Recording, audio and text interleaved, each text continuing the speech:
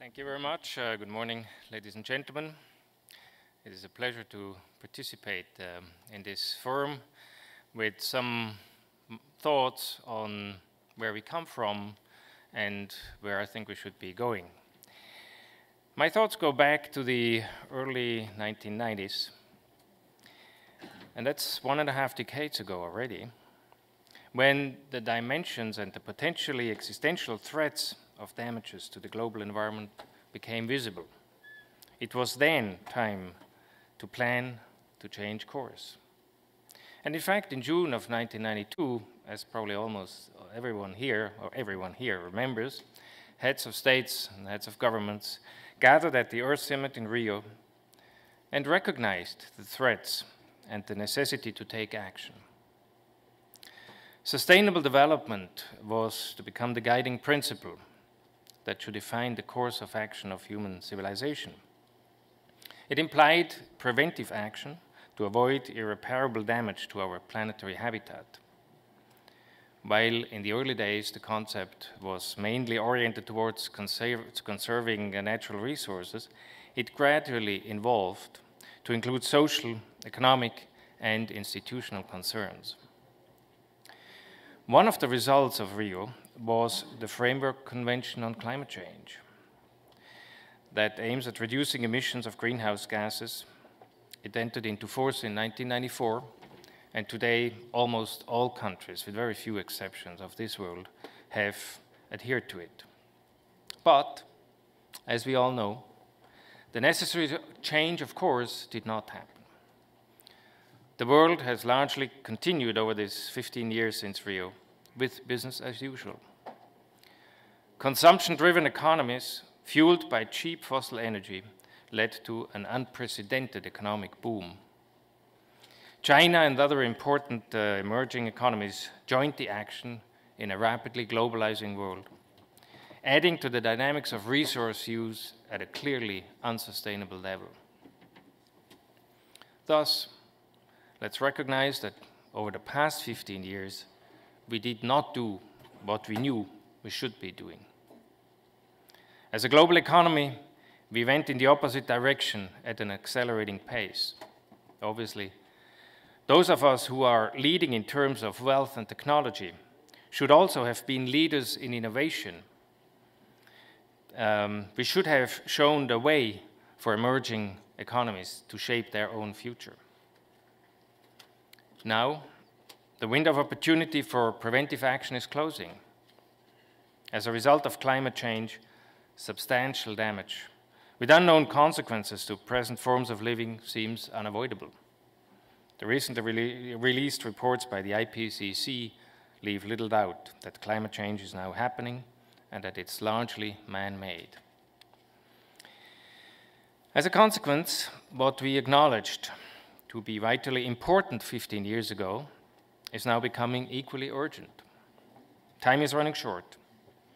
We don't have the luxury anymore to carefully plan and gradually implement measures. The kind of measures that are required now to limit and mitigate damage will have to imply tougher choices. It's in a way saddening to think of all the great business opportunities we lost because we continued so long with the politics of cheap fossil fuel.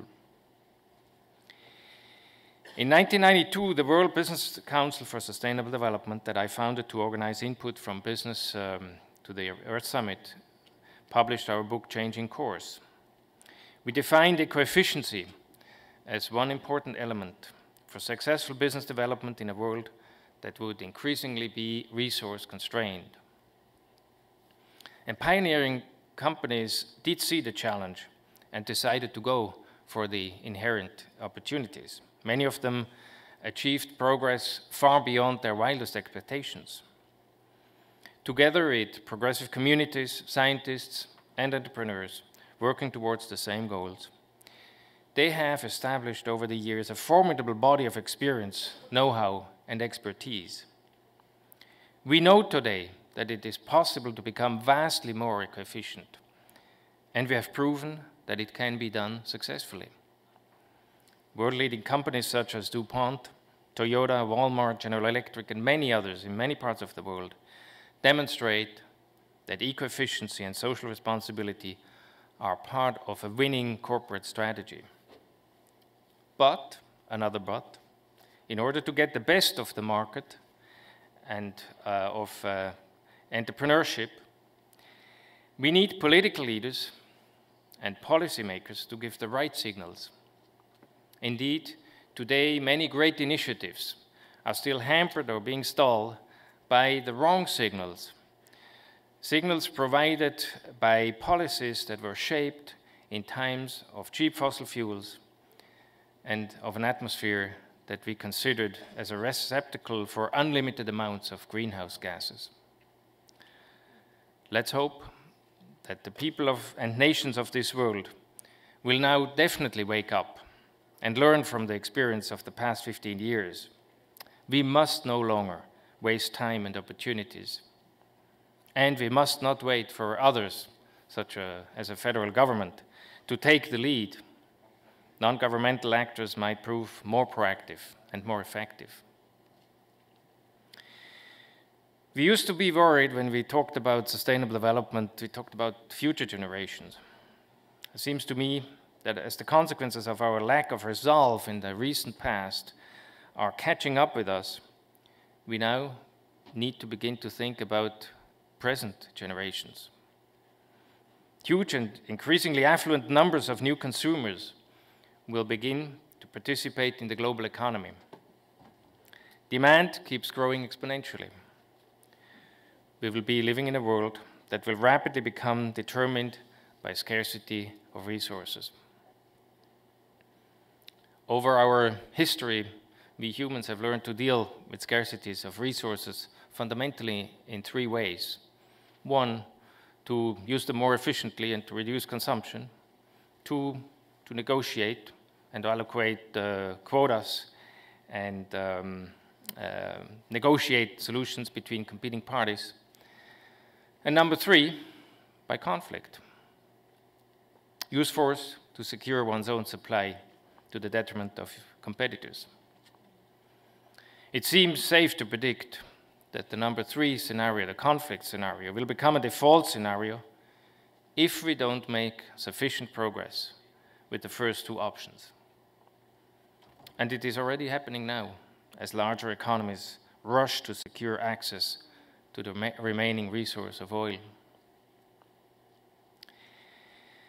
I do feel that important parts of the world are finally, for someone who has participated in Rio, finally reaching the tipping point of awareness about the challenges facing us. Responsible people don't see climate change any longer as a green fad, but rather as an existential threat. They want their government, their community, their company, their family to get involved in taking action. In an increasingly resource-constrained world, Latin America's competitive position could actually improve, provided proper policies are put in place, which will assure that we make good use of the rich natural endowment we enjoy. Legislators and governments, business entrepreneurs, and leaders of civil society should now join forces to making such policies acceptable, at least palatable, for the public. Together, we need to make sure that we translate resource wealth into high productivity rather than high waste. As natural resources become valuable, they should not become resources for short-term cash, as it has been the case in many oil-rich countries. Rather, they should be sources of social change and economic and environmental progress. For me, the participation in the process running up to Rio '92 was an intensive and extremely enriching personal experience. It taught me many interesting lessons. And unlike many others, I believed in what I saw and understood, and I decided to take action. So, 1 year later, 1993, I founded the Avina Foundation to facilitate societal processes leading to more sustainable forms of development. Avina to date has supported more than 1,500 social entrepreneurs in a broad array of activities ranging from resource management and conservation to democratic participation, the rule of law, equity of opportunity, and many others. Recently, a new emphasis has been put on facilitating networks of social leaders, allowing them mutual learning and collective action. 10 years later, in 2003, I donated the equity of my Latin American business to the irrevocable Viva Trust that now assures the financial continuity of the learning exercise that I have launched and of the organizations I have created. The main asset of the trust is Maciza, a Chilean-based forestry company, marketing wood products across the Americas produced from sustainably managed plantations and from recycled wood residues. Maciza, obviously, measures its performance at the triple bottom line of economic, social, and ecological performance. I'm proud to say that, to the best of my awareness, the Viva Trust is among the biggest private donations Latin America has ever received. But Viva is not a conventional charitable gift. Rather, it is a new organizational structure trying to combine the respective strengths of business and philanthropy. As a radical example of innovation, I hope it could serve as an inspiration and an incentive for others to make their own experiments. Ladies and gentlemen, I think we all know that the development model we have tried in the past decades in Latin America worked only partially. Yes, it did create wealth, but it led to an ever-widening gap between the rich and the poor that cannot go on forever. And it did take a heavy toll on many ecosystems in Latin America. And in the past, Latin America has been one of the settings where the Cold War turned hot and resulted in revolution and dictatorship as frequent responses to its problems. I think the region may be at risk again, as already drums of conflict can be heard.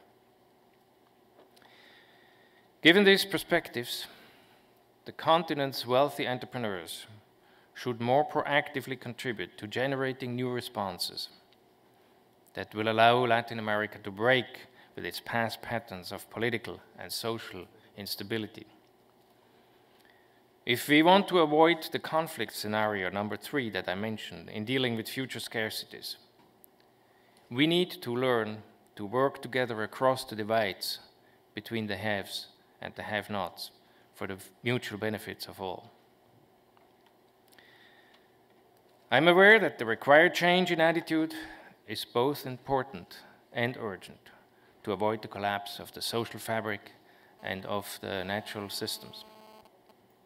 But I'm convinced that we can find ways to a rosier future if we get the best of business and of organized civil society to collaborate towards finding sustainable forms of development.